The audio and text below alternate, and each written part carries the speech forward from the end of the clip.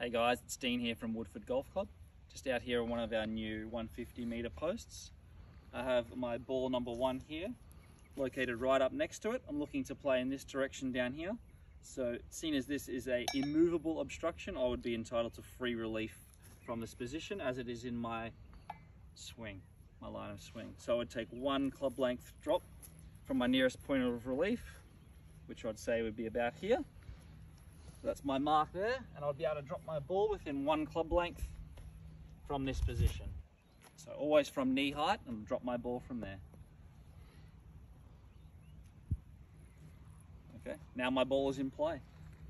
We have ball number 2 here. I'm located a little bit further away from my immovable obstruction, so you can see it up here. It is actually not in my intended stance or intended swing. It is in my line of play. I'm not entitled to relief from this position. I would have to play it as is.